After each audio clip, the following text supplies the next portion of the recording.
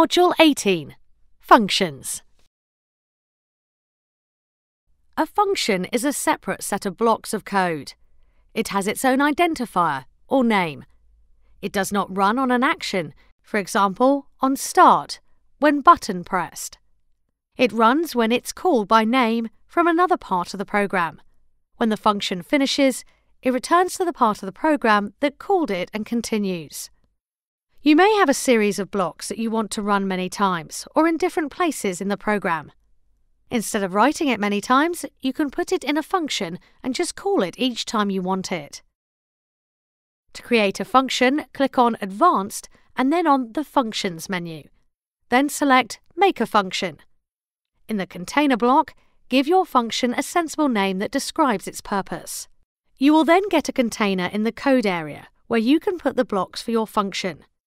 To call your function, click on the Function menu again, and this time there is a Call Function block that you can put wherever you need it.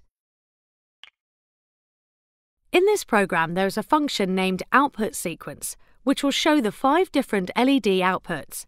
Then wait 1 second before turning them off. When button A is pressed, this function is called, so the LEDs will light up, wait, and then turn off.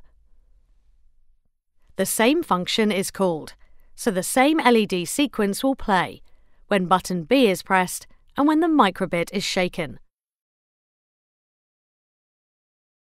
In this program, there is a buzzer function that plays a buzzer for 1 second. When the program starts, it outputs the question, "What is 1 plus 1?" It sets the variable question number to 1. When button A is pressed, it checks that the variable question number is 1. Because A is incorrect, it calls the buzzer function. When button B is pressed, it checks the variable question number is 1. Because B is correct, it displays a happy face.